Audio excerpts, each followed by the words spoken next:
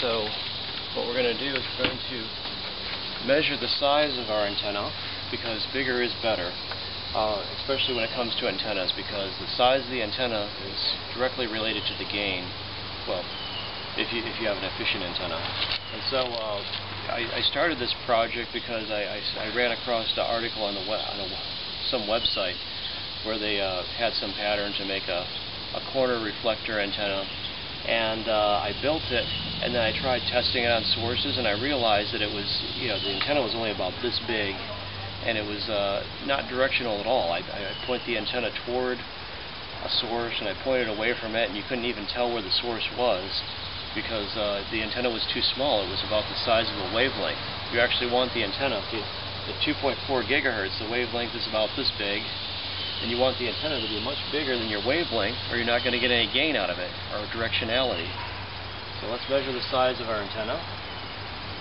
So it looks like it's about 62 centimeters wide by 26 centimeters tall. And so this is the aperture of the antenna. The radio waves will come in and they'll be focused down to the receiving dipole here, and that will increase your signal quite a bit, and it will also only take radio waves coming from this particular direction. It will reject radio waves coming from the back, so you can have some kind of directionality to tell where your sources are. And I said, well, I like the corner reflector. Well, I said, well, I used to work at Raytheon and design antennas for Raytheon, so I'm going to design my own antenna. And a corner reflector is easy to design. It's just basically three different planes brought together, and it reflects the radio waves, kind of focuses them down to where the dipole is in the center. And what's better than simple, right? So we're going to test this guy. Okay, here's our Kali Linux tablet. Doesn't have to be that kind. Well, anything to measure the RF will be good. Okay. And then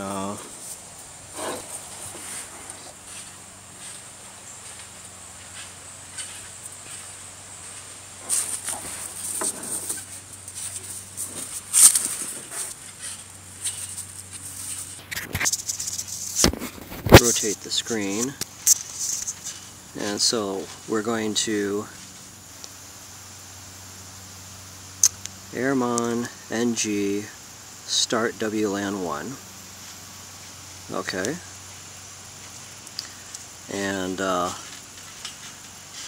we have to kill some processes. So we'll say kill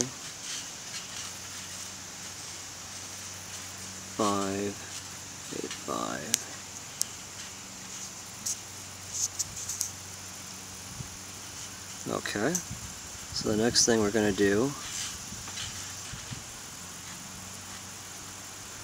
okay, so we'll do arrow dump ng mon 0. Okay, and we'll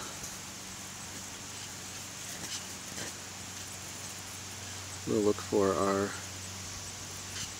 Wi-Fi router, and so we can see the power levels, and we can see the names of the routers, so we can locate our router and start taking measurements of it. Okay, here we'll test all the units together. We have the Kali tablet, the D-Link, and the wireless Wi-Fi antenna for the Kali device. And if we look on here,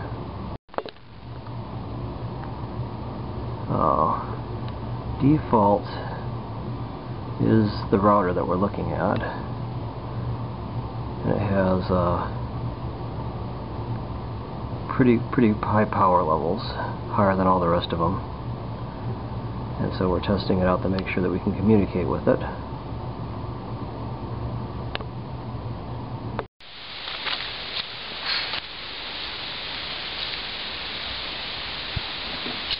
Okay, hello, I'm Dr. James, and today we're going to take some measurements with our Kali Linux tablet here, and we have a TP-Link normal dipole, and we want to compare these measurements to basically a big corner reflecting antenna. We want to compare the gains to see how much we can improve our long distance receiving of signals, and we'll look at the dB and power and the antenna gain patterns of this antenna versus the big antenna, and see how much of an improvement that we can get, and see how we can improve our distance with receiving Wi-Fi signals. If, let's say, you want to try to set up a Wi-Fi receiver in your backyard someplace and it's far away, then you could get some directional antennas and improve your distance, get your signal to noise ratio up. Okay, anyway, let's take some measurements and find out how this system's going to behave.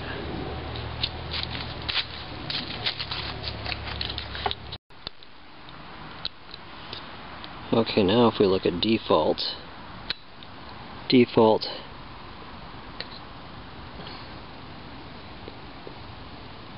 it's actually way down now. Default is what, -70 or so. Okay, gotta be careful because the positions will jump around, but it's way down now because we are getting pretty far away.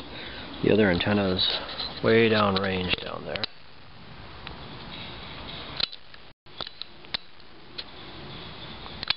Okay.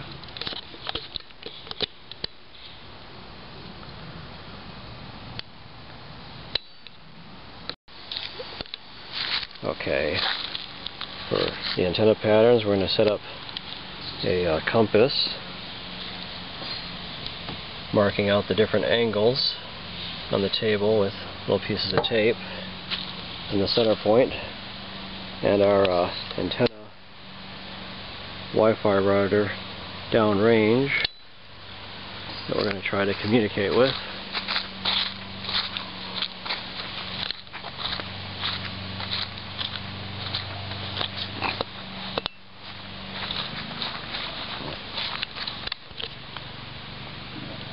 Okay, here's our Wi-Fi router.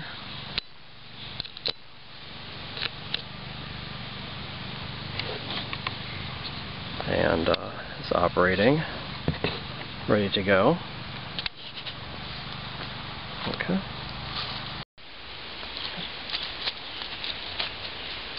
Okay,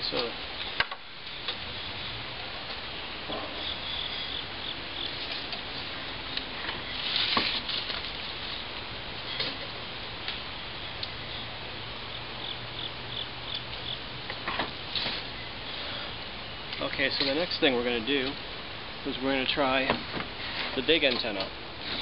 So we will take our big antenna and we'll line it up along with the marks on the table, and we will hook up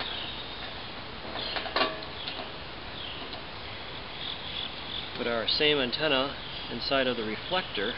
And so what the reflector is going to do is going to take this whole big area.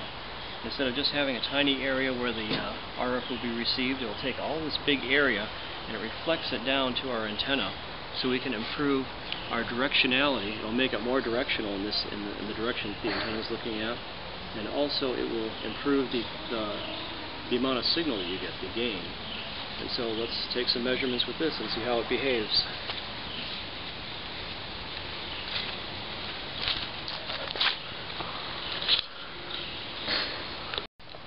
Okay, for our first set of measurements, we're going to have the back lined up to the tape mark in the back on the table. I don't know if you can see it very well, but it's there. And then we'll move the front around. We have marked out a bunch of different positions so we can measure the degrees of the antenna, which direction it's pointing. And we will take some measurements of the signal from downrange, the D-link. Okay, now if we look at the default, it is in the 50s and 40s, minus 50s, minus 40s. Make sure it's not jumping around on us.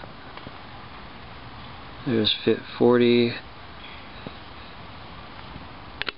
56, so it's quite a bit higher signal. Okay, and we'll keep on rotating the antenna to different angles. Okay, still rotating the antenna around. Get all the different angles. We can get a good antenna pattern. We'll also take some measurements of the antenna pointing in the exact opposite direction, so we can see how much it rejects the signal or what the back lobe is. Okay, let's take a tour of the antenna. Here we have the top view. The antenna with the monopole at the corner. It's about a quarter wavelength from each of the sides. We have the ground plane at the bottom, and our receiver going into our Kali Linux tablet. Pretty nice antenna. Okay.